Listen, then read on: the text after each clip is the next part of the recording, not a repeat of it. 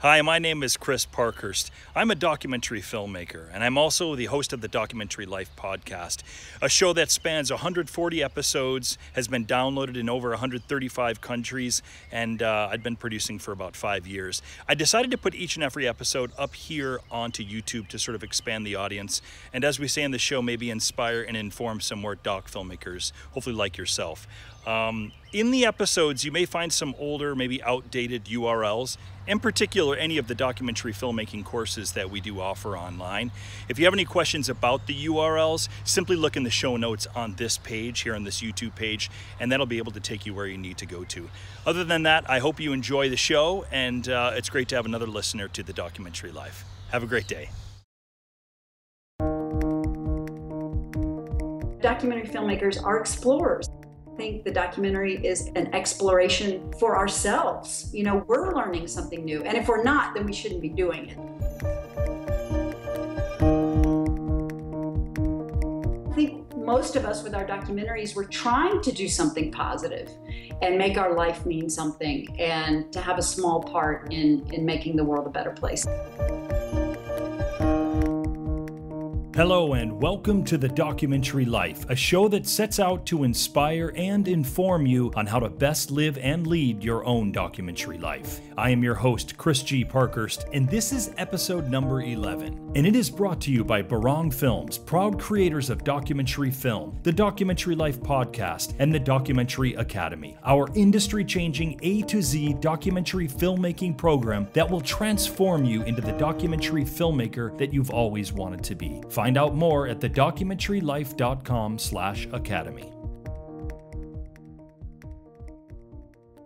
This episode is another installment to our monthly conversations with a documentary industry person. This time out, I spoke with documentary filmmaker Faith Fuller, whose doc Briars and the Cottonpatch, a film that explores a little-known but incredibly important story about the civil rights movements of the 50s and 60s, won an Emmy and has played on PBS in the US for many years. She is also the founder and curator of the well-traversed website, Desktop Documentaries, a site that is a massive resource for all things documentary, in particular for first-time filmmakers. I held the conversation with Faith via Skype, as she and her husband are currently based out of San Miguel de Allende, Mexico. I'd been using Desktop Documentaries for a few years, so it was great to finally get to speak directly with the person who's been sharing such wonderful, inspirational, and instructive materials. And so with that, let's listen in on the conversation that I had with Faith Fuller. Welcome to the Documentary Life. It's a pleasure speaking with you and meeting you, albeit sort of the virtual sense. I think I reached out to you a few weeks ago initially, and it's great to be able to connect with you and hold this sort of shared conversation. Thanks for joining me today, Faith. Oh, it's wonderful to be here. It's funny, to be honest and completely frank, I initially reached out to you because of your website, Desktop Documentaries. Yes. I've been on the Desktop Documentaries mailing list for over, I guess, the past year, and have really seen it sort of evolve during that time into a really good, really down-to-earth resource for documentary filmmakers. And I figured you and I would spend much of the time talking about your site, why you chose to do it, and what your connection to the documentary world was, and sort of discuss the various online courses as well that you offer. And then a funny thing happened. I actually did some of my homework. and actually Good took job. I know, Good job. amazing, right? I actually took a more journalistic approach to the upcoming conversation, and I started looking into you and your background, Faith Fuller, and what I found got me way more excited about our conversation. Oh, well, that's good. That's a good thing. Yeah. I think what I'd love to do, Faith, for our listeners is I'll go ahead and read. This came off of your website under the About Faith Fuller section. I'd love to read this to give the listeners a broader sort of context for what the conversation and what the conversation might be about and who you are. So if you wouldn't mind, I'll go ahead and just read this straight from the website. Faith's first independent documentary, Briars and the Cottonpatch, debuted on PBS in the United States and continues to be broadcast internationally. It showcased in film festivals across the country and won numerous accolades and awards, including a prestigious Cine, a regional Emmy, and 2 regional Emmy nominations. It is available on Amazon and for educational streaming on Canopy. Faith is a former television news anchor and reporter for CBS and NBC affiliates in South Carolina. In addition, she worked as an international journalist covering stories in Eastern Europe and the Middle East, including the First Gulf War from Saudi Arabia. As senior video producer with Habitat for Humanity International, she traveled worldwide, often as a one-woman film crew, capturing the inspiring true stories of the families and communities being transformed by the home building organization. She has produced and edited dozens of award-winning videos and documentaries ranging in length from 30 seconds to 60 minutes. She is currently the editor-publisher of DesktopDocumentaries.com, an online documentary filmmaking resource guide.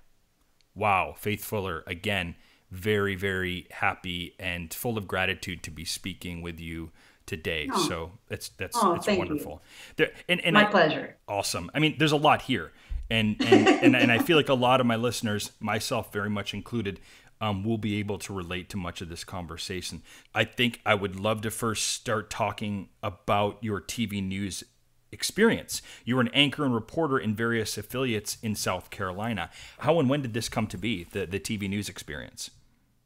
Well, I went to Florida State University and graduated with a communications degree. And crazily, one of my professors said, "Oh, yeah, well, you can't graduate and actually become a TV news reporter. It's too competitive." So I was like, "Oh, great. I just paid all this money, to get this education, and now I can't actually do what I've been trained to do." Well, looking back, that was the strangest advice I have ever heard.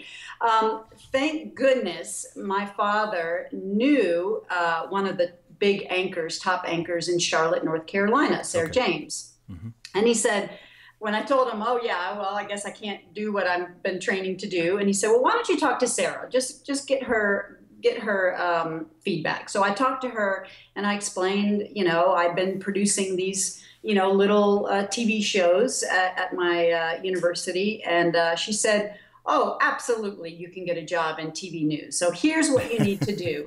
And she gave me like a step-by-step plan of how to get a job in TV news. And I can tell you that plan if you would like to hear it, but basically it worked. Yeah. And I got in my car and traveled to 4 states and interviewed at 40 TV stations. Wow. I didn't wait for a job to open. Yep. I just,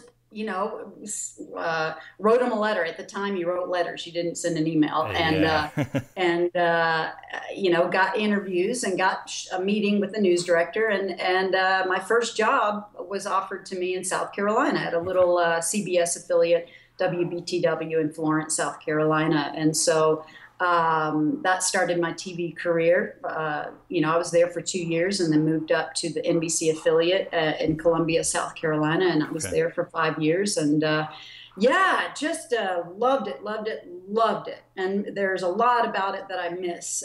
But it was a phenomenal journey and a phenomenal kickstart to the career. I worked in TV news myself early on in a tiny TV news station that no longer exists in the town of of course, right, in Vancouver, Washington.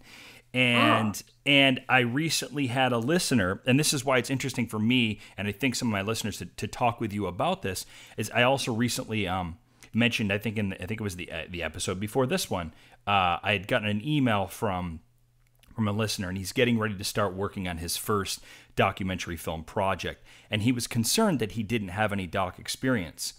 And when I learned a little bit more about him and his background, I immediately told him that how untrue that was, that he did in fact have doc experience because he was currently working at a TV news station. Mm-hmm. And I said, "Listen, man, you're crafting stories every day. It would help, this particular listener, and I think others, to understand that, hey, working in TV news, having that experience, whether it's as a shooter, whether it's as an editor, of course, sometimes they both do both. They often can do both.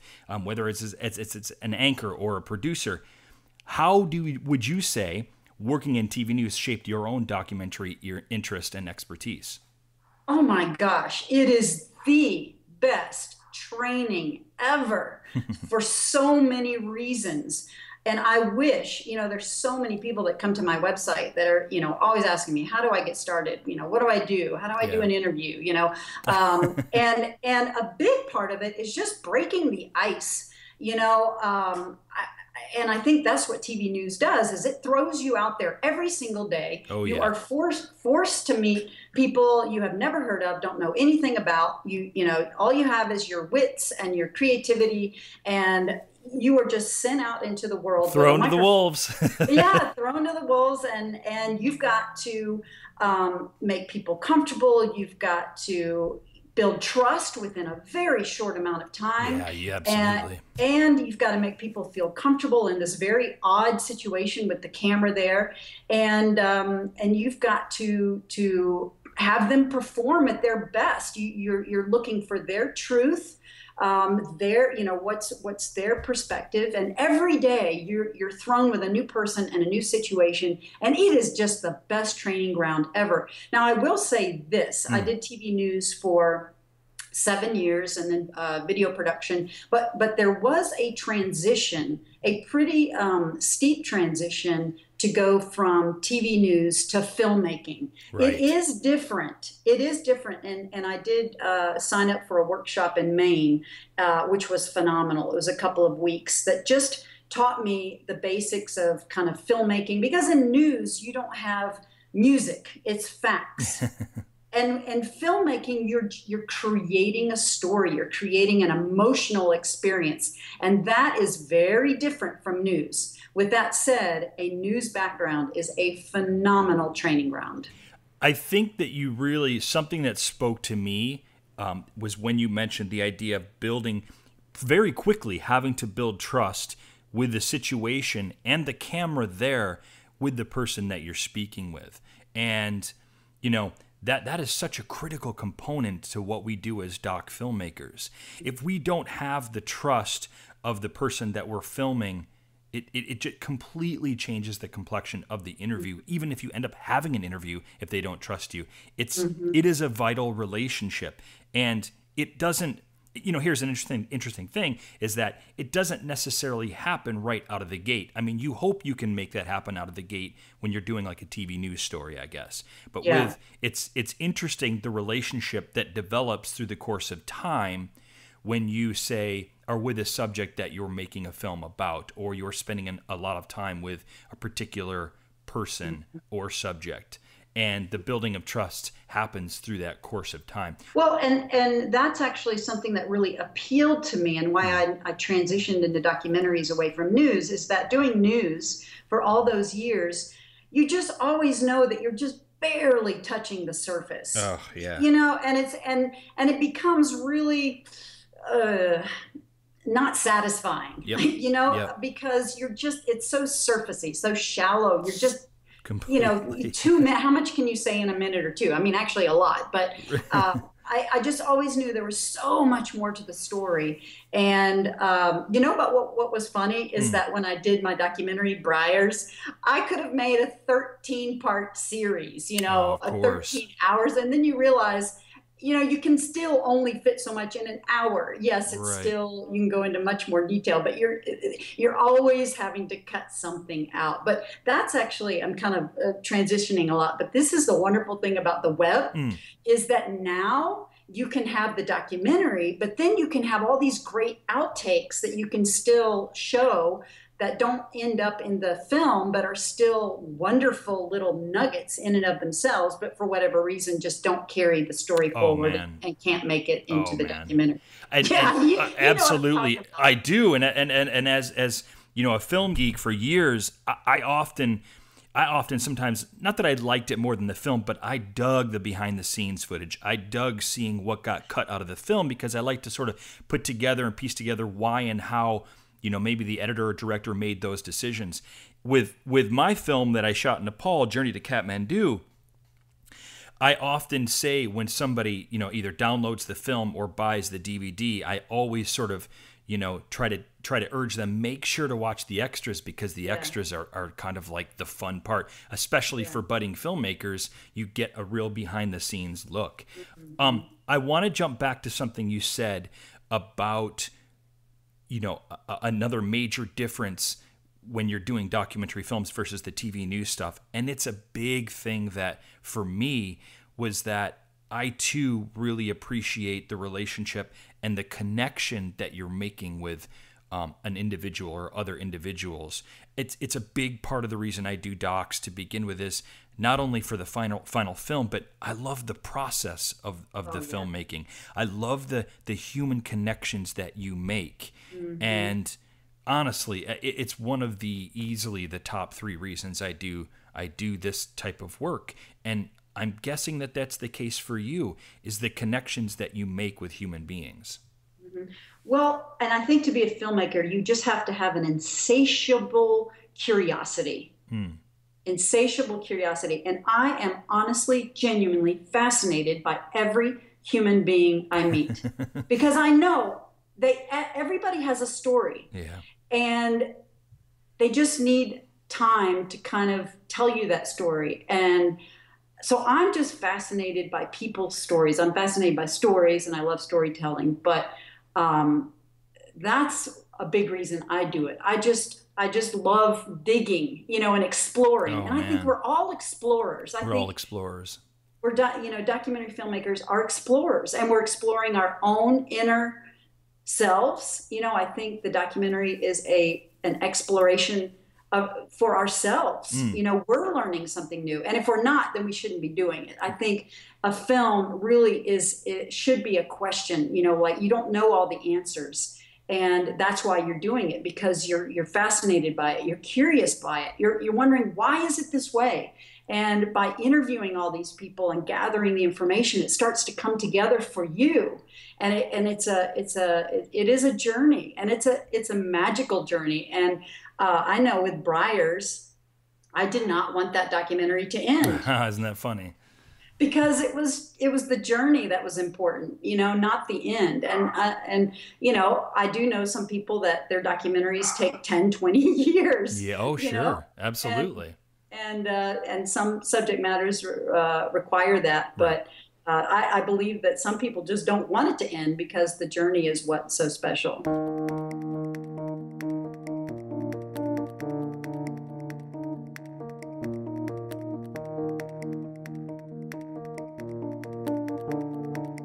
Let's continue on with your journey. Now on to the international journalism aspect of your life. How did the working as an international correspondent come to be? Well, it came out of that desire of, this is a complicated answer. Okay, Gosh, good. Love it. Great. About 5 things popped up when you said that. Excellent. That's what I was hoping for. I had been a local news reporter for 7 years. And as you saw from my background, I grew up partly in Africa. Yes. My parents started Habitat for Humanity International. And so I feel like I'm a world citizen. And I've always been around people of different cultures. We, lived in Paris, before we went to Africa, and then lived in Africa. And I've traveled to 40 countries. So I've got this international part of me that is just ingrained in who I am. And so Totally. I really started yearning to see the world. And I had been in South Carolina for 7 years. And so I pitched the idea to my news director of, hey, I want to travel the world. And is there any way that I could report for you guys, on the road? And to my amazement, the answer was yes. And so that's kind of my entry into being a one person crew, traveling the world. And I reported back to my station. I found kind of local connections, like Hungary and Macedonia and Yugoslavia and Egypt and Israel. And I would find kind of people in South Carolina that were in these places, and I would go and... that was your pinpoint. So you were finding people who were from South Carolina that was doing work in these countries, and those are the stories that you were doing? Yes, Incredible. exactly. Okay. Yeah, That's what I was going to ask you. I wondered who was your producer assigning you stories? Were you finding them? Were they lifestyle stories? But there you go. Okay, there's the connection, South Carolina. Yeah. So, and then, and I also covered the Gulf War for my TV station I guess that was 1991. So that was an assignment. So and it's a variety of things. And then I ended up working for Habitat for Humanity, and I traveled as a one-person crew a lot of the time around the world, covering stories for Habitat, doing Right. kind of these nonprofit productions. So does that help answer it? No, it absolutely does. Travel and doing film work overseas is a massive part of what my wife, Steph, and I do. So far, the vast majority of our work, and especially my work, the doc work, has been in Southeast Asia. In fact, Steph and I met in Malaysia, a place where I know that you have spent some time. She was working in feature films there. She's from the UK, so she was kind of working in both London and then in KL, working as an AD. And I happened to be on a corporate video shoot there for Intel in Malaysia, and that's where we met. And a few years later, look where we are now. And we now have two kids. We have a 2.5-year-old and a 5-month-old. And you know, we, having connected and met in a travel and a worldly and filmmaking experiences and passions, it's something that, not unlike what you were brought up with, we want to, you know, it's our plan, Faith, to really instill that in our own kids. We want them to have a worldly view. We want to live in many places. You know, when we were filming Elvis of Cambodia, at the time Flynn was 10 months old, and people thought we were out of our minds for going to live there at 5 months with a 10-month-old. And it couldn't have been a more amazing experience in many ways. And not that he'll remember that, but there's something about early on sort of instilling this and knowing that this is how we want to live our lives, and how we want our kids to be brought up is a really important thing. Having been brought up, understanding the importance of an open mind, being open to cultures, living abroad, how has that shaped the way in which you tell, how has that shaped the people's stories you tell and the way in which you tell them? Good job.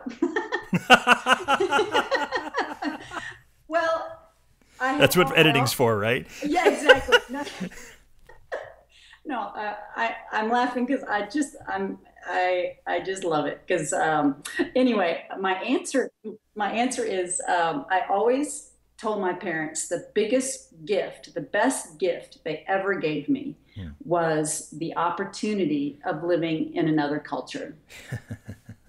It's profound what it does to a child, and I just know that it has shaped who I am, how I see the world. And it doesn't make me afraid of people who are different than me. Yeah, right. Someone who looks completely different than me, who sounds completely different from me, can be a phenomenal human being.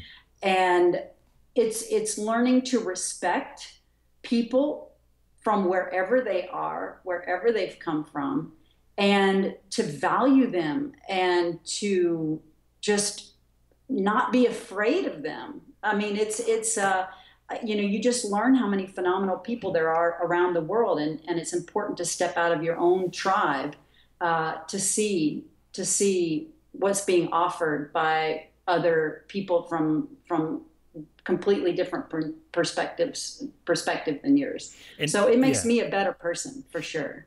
Absolutely. And how do you feel that's reflected in the type of work that you do now as say a doc filmmaker? Oh, I mean, it just makes me fascinated by life. You know, it just makes me fascinated by different people and different stories. And that's kind of back full circle to what I was talking about at the beginning. I just know that there's incredible stories out there that never end.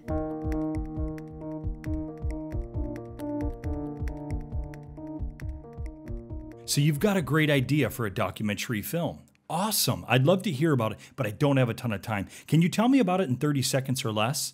Oh, you don't quite have your pitch down yet. Okay, that's fine. What's your website where I can find more information? Maybe a press kit I can take a look at.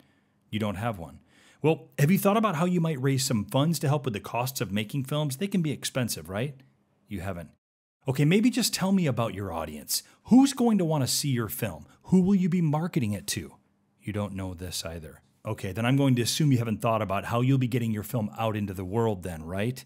I think I see what's going on here.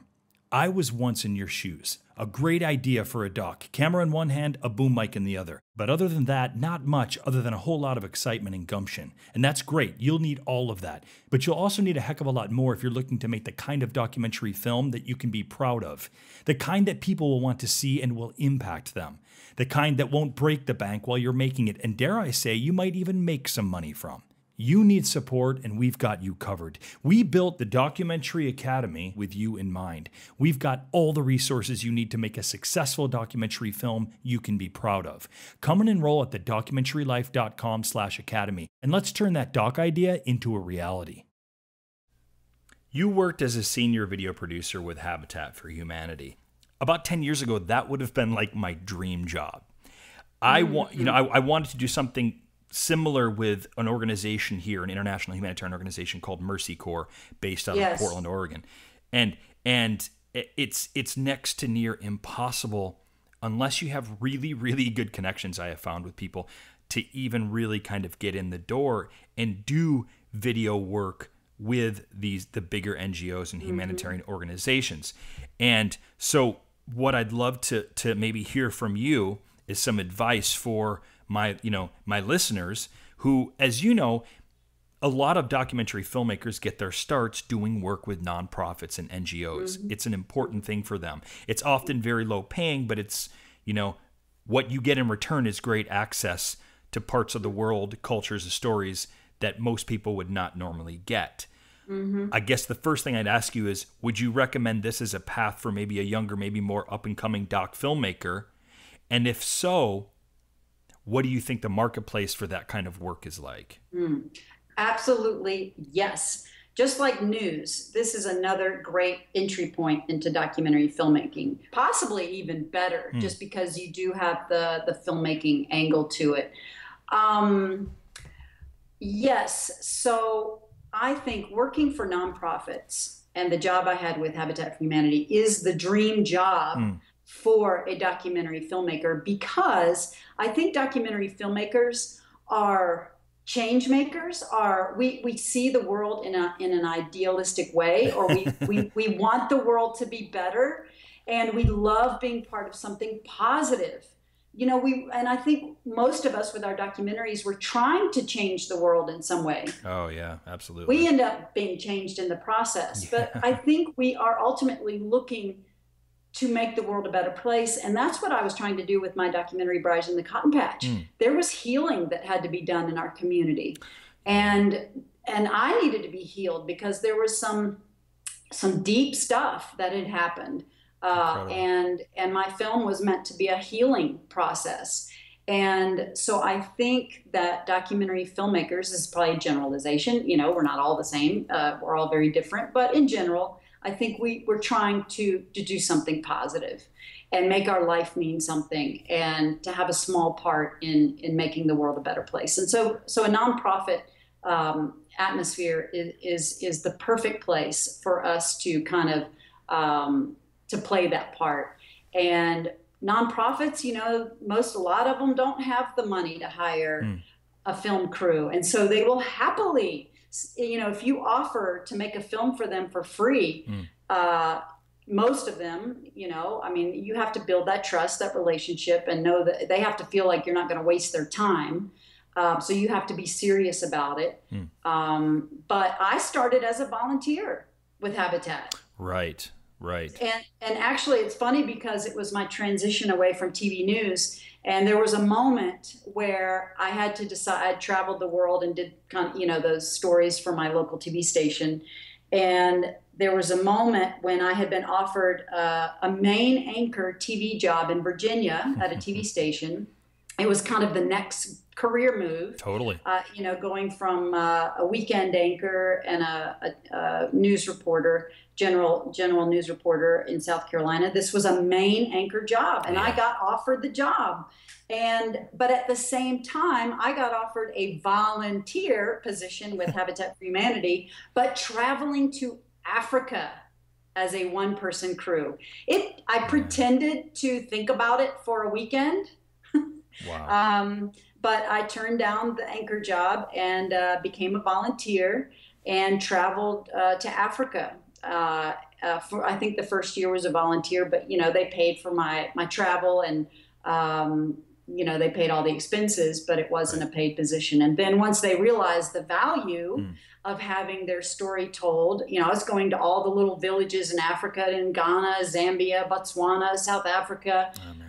You know, I wasn't going to the tourist spots. I was going to the little villages and telling those stories. And so then they didn't really have a video department. They had one guy who was doing video, but nobody really traveling and really doing kind of these mini documentaries. And it showed them the value. And kind of after I started, the video department grew after that.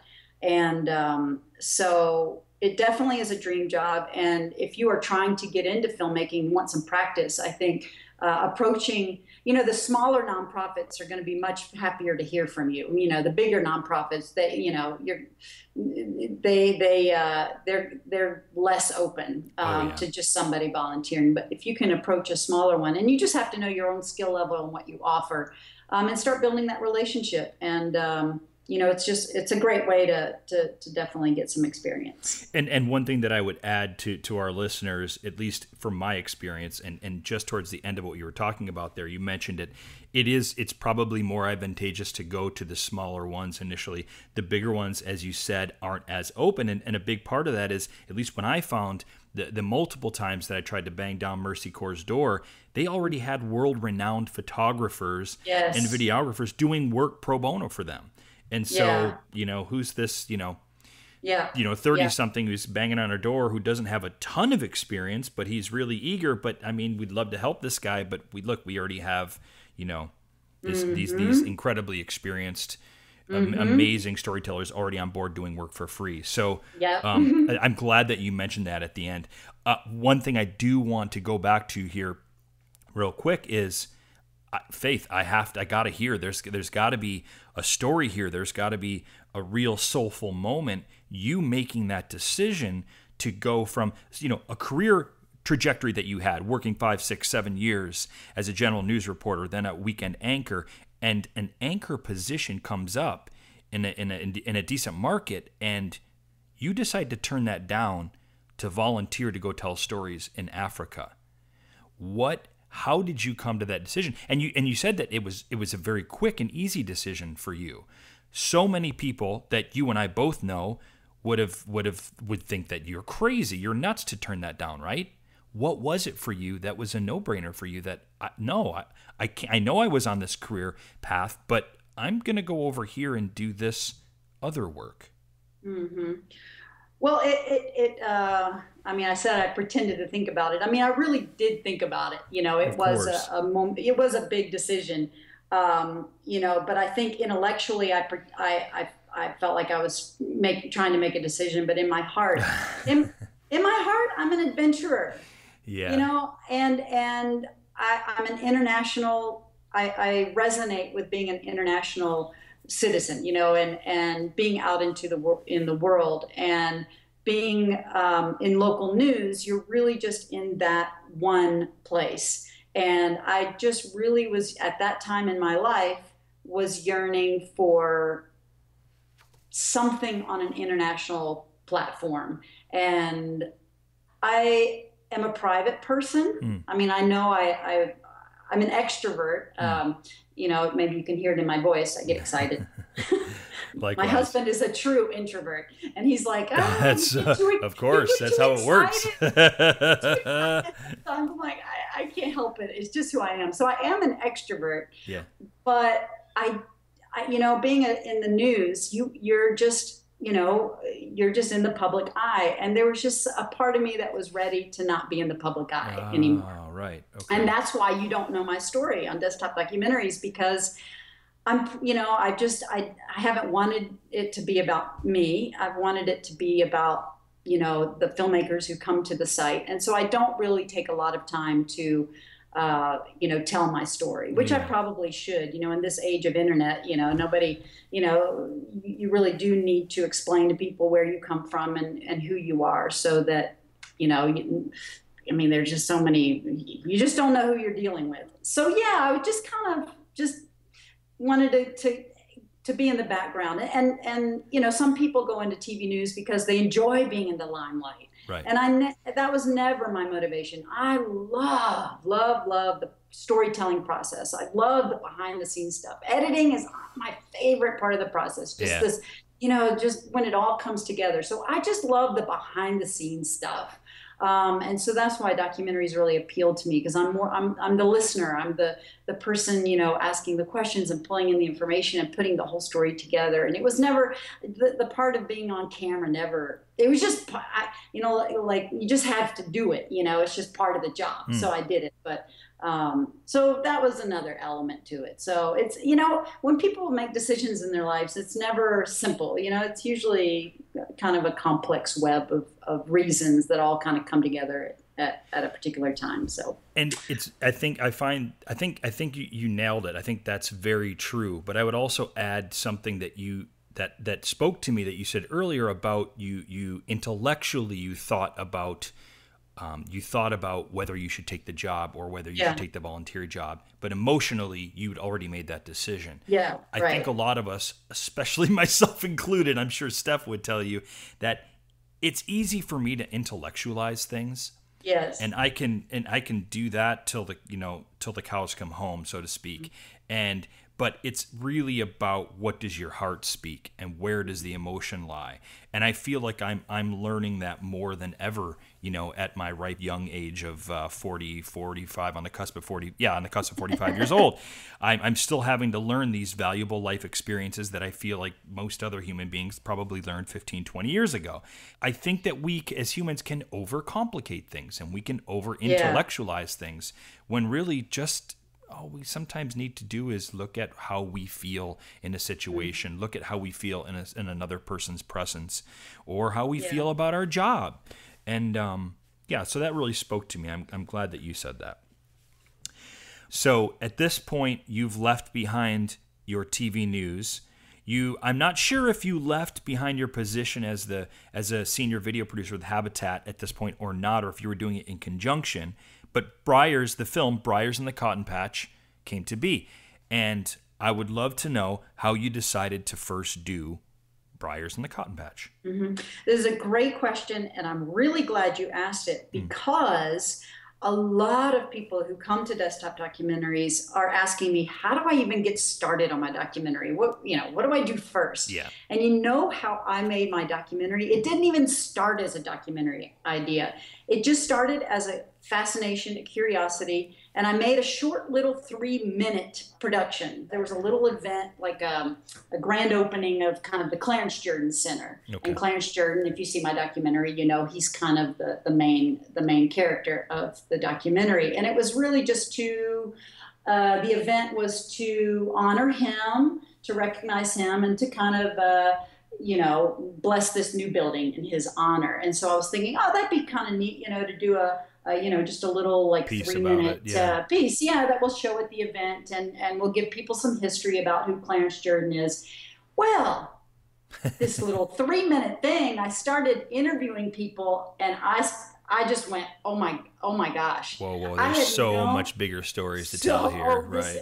This is so much bigger. I get it. And it was all I could do to just do a little 3-minute piece on it. And I just knew I had to keep doing the interview. It was a phenomenal story, and so many twists and turns and drama. And it was just fascinating to me. And I didn't know the story, even though I had grown up with it, even though I had heard it. I didn't know the story. And I realized when I started doing the interviews that I really had no idea what had happened. So I just started digging and digging and digging and digging and interviewing and interviewing and interviewing and interviewing. Yeah. And yes, and I was working full-time for Habitat at that time. Okay. And like most people, most documentary filmmakers, you have to be making a living some other way. And we talk about that a lot on this show. Yeah. So I was doing my documentary at nights and on the weekends, and I would just, on my time off, I would go and do these interviews. Yeah. And so it took me 3 years to make it. Mm-hmm. If I was full time on it, I could have done it in 6 months. Yeah. But because I was I was so burned out by the end of that thing. Woo!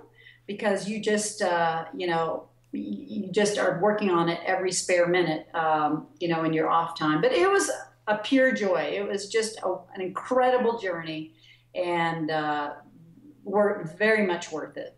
Well, even 3 years is actually a pretty quick turnaround, I'm finding, to do a feature doc like that. Mm-hmm. So congratulations on Yeah, that. it just depends. Yeah, it depends on the subject matter, and I am kind of I am I'm a workaholic. I have to be honest. I'll bet. And once I set my mind to something, I am like a bulldog and will not let loose until that thing is done. And I can so completely hear that in your voice. It's awesome. so I may or may not be typical. I don't know. And you have, but honestly, to make a documentary, you have to have extraordinary persistence because it Persistence, is resilience, so yeah. easy to give up at so many points in the process. You just have to have just grit. You just have to push through. And You we just talk have, about that a lot on this show yeah, because the fact of the matter is the odds are actually against you. Most yes, people that set out to make a film do not end up finishing it. A high oh, percentage of people do not end yeah, up seeing it all yeah, the way through. yeah. Before we get too far into this, would you mind briefly giving a description of what Briars and the Cottonpatch is about so my listeners have some context? Yes. Briars in the Cottonpatch is about this experiment that happened in the 1940s and 50s in Southwest Georgia. And the experiment was blacks and whites living together in this community as equals. And if you know anything about the civil rights Mm, and about the relationship between blacks and whites during that time period, I mean, you can imagine the violence that it spurred and the angst that it caused the mm. local community for there to be blacks and whites living and working as equals in this little community. So my Right. documentary is about what happens during this experiment. I can't say enough that even maybe especially during this time with sort of current news that's happening in the United States, it's an appropriate time to be sort of revisiting this material. And I Mm-hmm. say revisiting loosely because we are still living all of it in many ways. And Yeah. and the story of what happens in Atticus and Koinonia is not something that's often talked about, or I certainly didn't know about it. When you hear about civil rights, you know, places like Alabama are the places that jump out, Yes. not what was happening in Southwest Georgia Mm-hmm. and what Clarence was doing on, and of course so many other people on this farm. It's an amazing story, and I'm really happy and honored that Oh, I got to know it because now I feel like I know a bit more about our history, and it's a yeah. real important thing to know about. Cool. Thanks. How can people see this film? Amazon is the easiest way. Which is where Steph and I Mm-hmm. watched it. Mm-hmm. You mentioned early in the conversation doing this film. It was a healing process probably for a lot of people, or you were filming people that have been going through a healing process for years and years and years. How was it a healing process for you on a personal level when you were doing this film?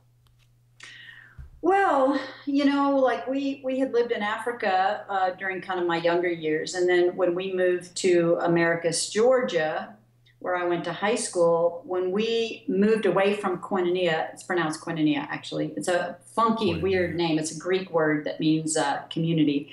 But Great. when we moved, we lived at Koinonia for a number of years, but then we moved into the little town Americus, and literally the first week we moved into town, people threw glass bottles in Mm, our driveway, just to, I mean, we knew we weren't welcome. And, the local, the blacks, welcomed us, but I'm referring to the whites, the local white community, right. did not appreciate what Koinonia represented and our family represented. And so I was kind of an outcast, our family was not welcomed into the established white community. Mm, Um, but I did not have the reaction that the young, well, I call them kids. They're in their 60s now, but right. at the time, the Koinonia kids, they had horrible violent experiences at school. I had nothing like that. I actually had a very positive experience in high school, but I knew that feeling was under the surface. Wow. And I never quite knew why. And that was the thing. I kind of knew we were outcasts. I mean, people were friendly to me, but I knew that there was like this subtle, unsaid thing. And and I was like, well, we're good people. Why do people see us like this? And I never really knew. And so that's why it was a healing process for me to really understand we upset people. Not we, I didn't do anything. Yeah, right. But Koinonia and my father, was very heavily into it. My father had an incredible amount of courage because at that time it was just hateful. I mean, it was just people, you were messing around with the way things have been for a long time. Oh, yeah. And you're messing around with, the labor market was cheap. And if you suddenly start making the labor market equal pay, to that's a big whites problem. were making, yeah. Suddenly, these people who had these big properties, they're losing their cheap labor, and you're messing with some lifestyle. You're messing with their lifestyle, and you're messing with their pocketbook, and that's you don't do that. And there's just a certain hierarchy of the way things worked, and we were messing with that core fundamental culture, the way the culture worked, and it did not go over well. The film is Briars and the Cottonpatch. It's an important film to watch. I think it's important, even maybe more so now in light of what's been happening in our country and race relations. You can view it on Amazon.com, so I highly recommend it. Moving on to now, why I first initially contacted you, which was the website Desktop Documentaries. When did the idea for the website come to be, and in this you can also tell listeners who haven't been there yet what the site's all about. The site was born out of my love of documentary filmmaking, but on a more practical level, it was actually a class assignment. I was taking an online course on online marketing, and the assignment was to start a blog about something that you're passionate about. Oh, wow, okay. And so I had no expectation, I just started writing articles and started just writing what I knew about filmmaking. And it just grew into this thing I never, ever would have imagined.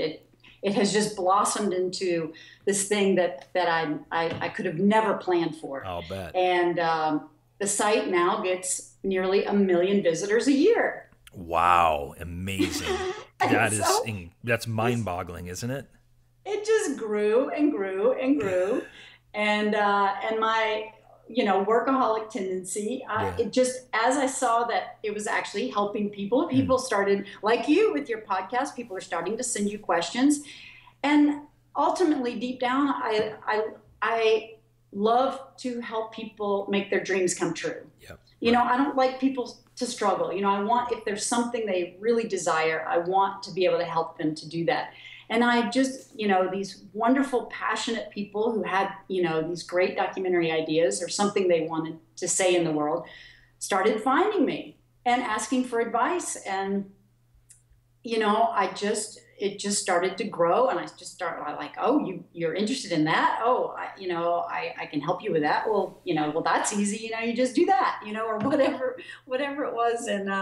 And my desire to make this an incredible resource for people just grew and grew and grew and grew. And it's now been 8 years, something like that. It started at the end of 2008, and just kind of took over my life.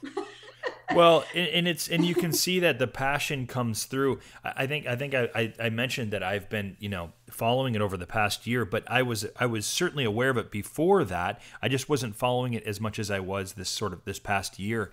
And what does come through is that it's practical advice. I think it's targeted a bit, and correct me if I'm wrong here. It seems to be targeted for first-time filmmakers as a resource for them.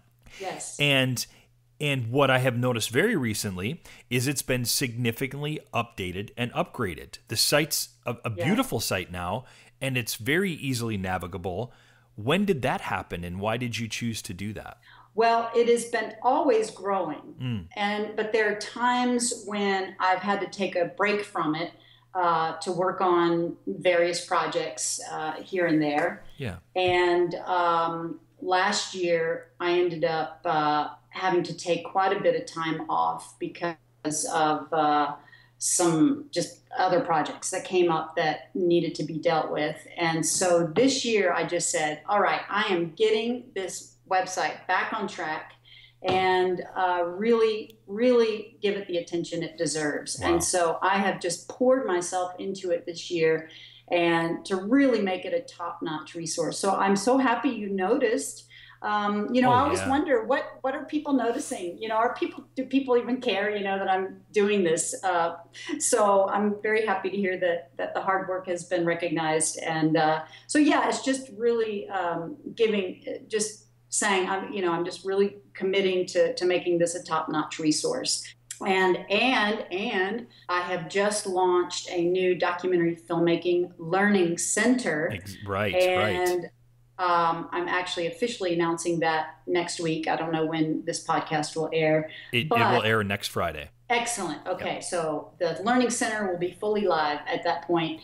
And this is kind of, the courses and the templates and stuff like that. Yep. And what I'm doing now is opening it up to other filmmakers to provide courses and to become mentors. Because as you know, one person does not have the full picture of documentary filmmaking, and I just want to be able to be a hub for documentary filmmakers to teach other documentary filmmakers. Oh man, that's fantastic. How to do this. So I'm one mentor, but you could be a mentor. I've got phenomenal filmmakers that have contributed to my site. Right. Oscar nominated Daniel Ray. He just did a beautiful article about his script writing process for his latest documentary, Harold and Lillian. It was just so helpful, and would love and I'm working toward getting more people, more accomplished filmmakers to come on board and become mentors. Wow, that's fantastic. I would love to talk with you about that, maybe offline. I think that's fantastic. I love it. Yes. I'd love to help out in any way I can. Officially invited, yeah. Awesome. Thank you. I'm honored. I mean, this is perfect. It segues into sort of my next thought, which is quite a bit of what you are doing with the site is what I set out to do with this podcast. You offer a resource for people to come to that might be looking for answers on, any number of documentary related questions. Here on the Documentary Life, I'm trying to facilitate, the networking of documentary filmmakers to share their stories, their wealth of information that in hopes that we can all benefit from that. Yes. Yes. The podcast is only 10 episodes young, but both on a personal and professional level, I'm already seeing, I feel like I'm seeing and feeling great benefit from the podcast. I'm meeting people from all over the world, both virtually and physically. As a filmmaker, I feel like I'm gaining access to some resources that I didn't necessarily have prior to the show. And like yourself, I'm receiving emails from listeners who are thanking me for doing a show like this and often offering up their own constructive criticisms and, maybe have a question or two that they'd like to share with listeners. How is the website benefiting you both on a personal and professional level? And then how do you feel through having done it, 7 to 10 years, how is it benefiting others? Oh, well, you're exactly right. You have gotten bitten by the bug that I got bitten. Oh, with. Man. Because, you get feedback from people and it just fuels the fire. It does. You're right.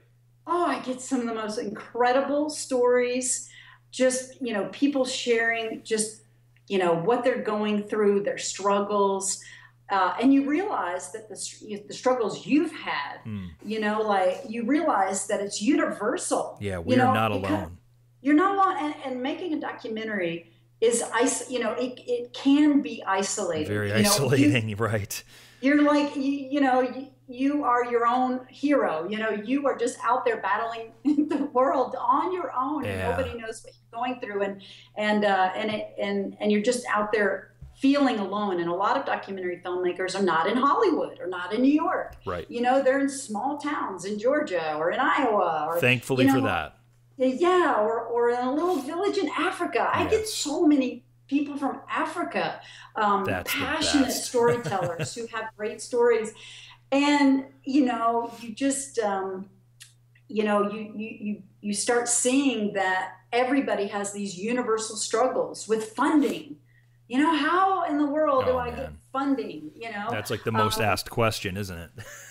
Fundraising, gear, and distribution. Those are major pain points in the filmmaking process. And storytelling. People Sure. really struggle with and there is a process. There are some core fundamental things you need to know about storytelling. And I've learned a lot. Because people will ask me a question, I'll go, well, I'm not actually sure about that. Let me research. Let me go over So I here put, and look that up. Totally. yeah, Let me research and this.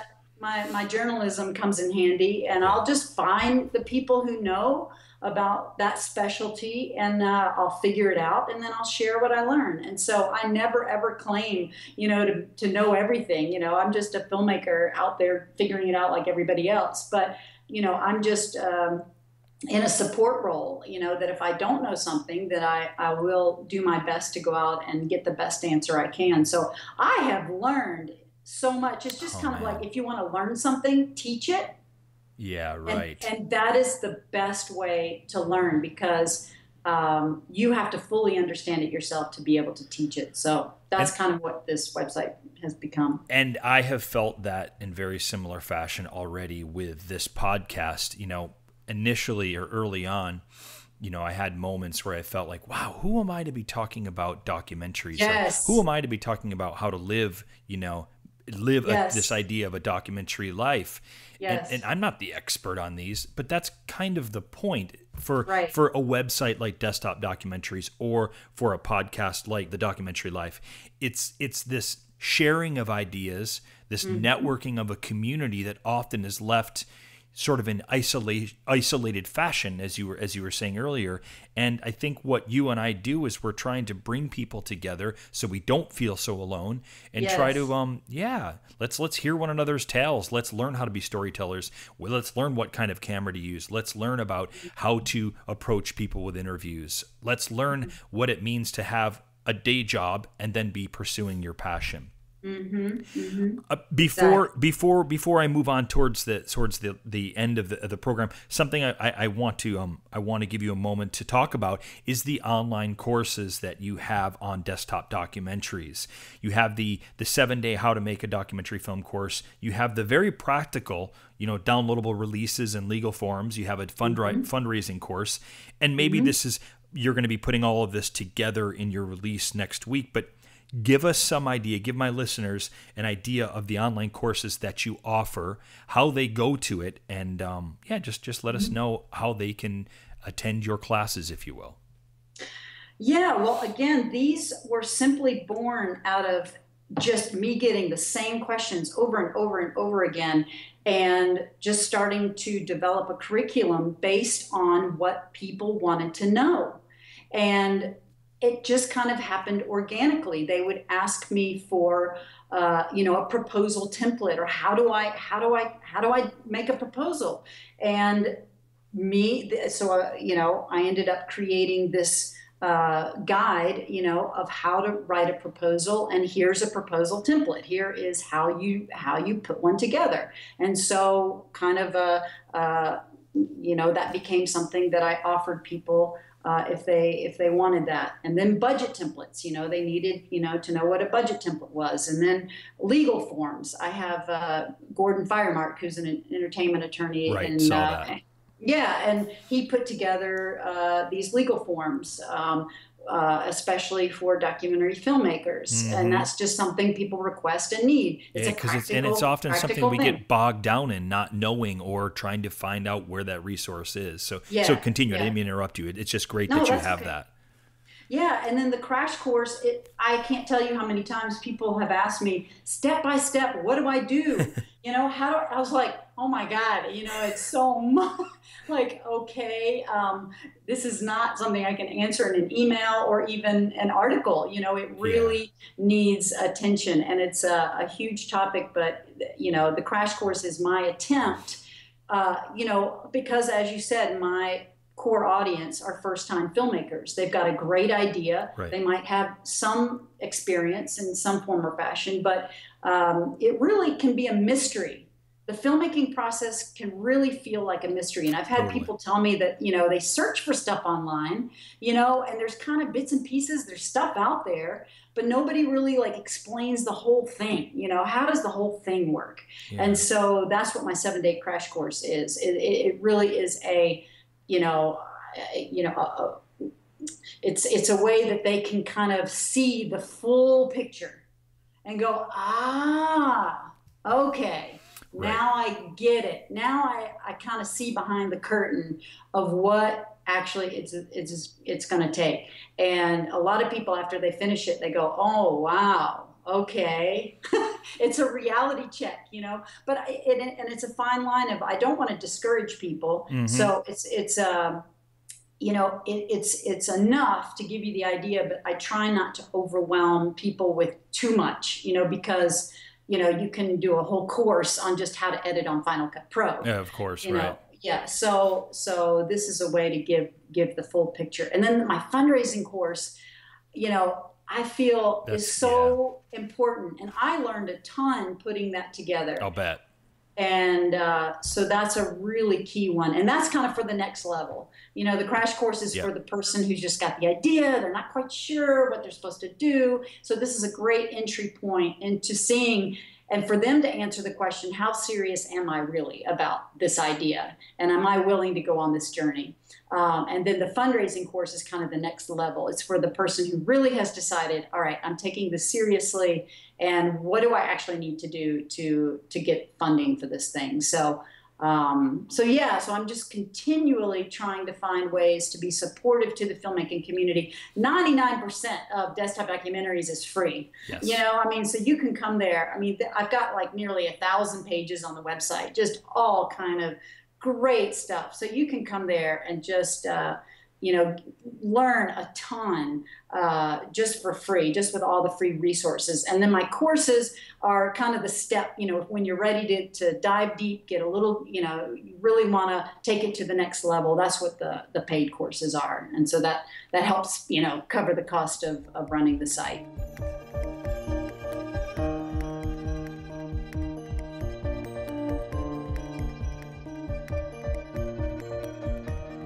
One of the things we often either, talk directly to, or is, I guess, a common thread through much of the conversations and topics that I have, is this idea of a documentary life, which is basically, it's a phrase that I'm using, to describe how and what we do that allows us to practice our passion of documentary filmmaking.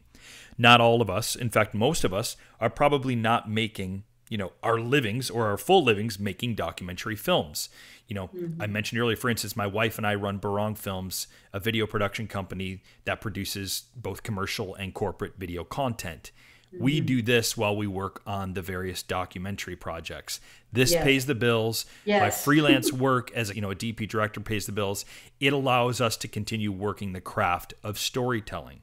One of my listeners is a wedding photographer. Another owns a food co-op. Another works as a valet for a hotel chain downtown. Yeah, exactly. We're all living in our own unique ways, documentary lives. Yes. So I would say you, Faith, are clearly very much living a documentary life. Can you give us some idea how you feel you are leading your documentary life? From the heart. Yeah. And really, this, the Desktop Documentaries has become kind of my latest creative endeavor, my latest passion project. Right. And it has just taken this form of what Desktop Documentaries is, which can be defined by, anybody who comes and visits and what they are able to gain from it. So, yeah, the documentary life, I think, is just living from the heart and being authentic and being true to who you are and and following your curiosity. That is my biggest message to people, is to follow your curiosity. There's no one right way to do anything. Just, don't try and force yourself into something that's not natural, that's not a good fit for who you are. I'm just doing like everybody else, the best I can, and we'll see where life leads us. Leading an authentic life. I love it. I absolutely love it. You're in Mexico. How did you end up, there? What, and yeah, tell us a little bit about that. Well, living my authentic documentary life. Yeah. Because my life is now online and helping other filmmakers and supporting other filmmakers, I'm not tied to any particular location. And so I have been able to fulfill this dream, this love of world travel. And my husband and I, we lived in Guatemala for a year, and then at one point moved to Nicaragua, and that didn't quite work out. And by just happenstance, we ended up in Mexico. It's a bit of a long story of how we ended up here, but we absolutely love it. And it's a shame that it gets so much negative publicity, because it is a phenomenal country. And we are in this lovely, beautiful town of San Miguel de Allende. It is the most charming town. There's a huge community of expats from Canada, US, Europe, and it is a very lively, artistic community. There is just all kind of art here, and it's so inspiring, and the people of this town are so welcoming to us, the outsiders, the immigrants. And it is just, they have a festival almost every weekend. There's fireworks going off constantly. I can't believe we haven't been interrupted by fireworks.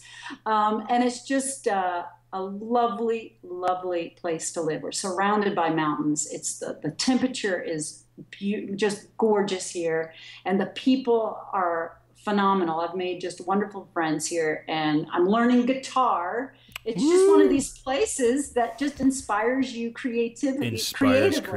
Wow, that's wonderful. So great. Are you accepting visitors? Steph and I and the kids will be there probably in the next week or two. Come on down. That's fantastic. Well, you said you were coming to Mexico for a True. job. I will be there shooting a job in mid-October. I'll be there. So, Faith, this has just been a phenomenal conversation. I am so glad that we got to meet like this, and I'm excited to see where Desktop Documentaries takes you. I would love to have you on the show again sometime, and yeah, thank you so much. Oh, anytime. Thank you. It was my pleasure. Hey, can I ask a quick favor? If you found this podcast helpful in living your doc life or making your doc film, will you help us share it with more people by giving us a stellar review on whichever platform you use to listen to this podcast? We'd really appreciate it, and you'll be helping the doc filmmaking community find us. Thanks again for listening, and we'll see you in the next episode.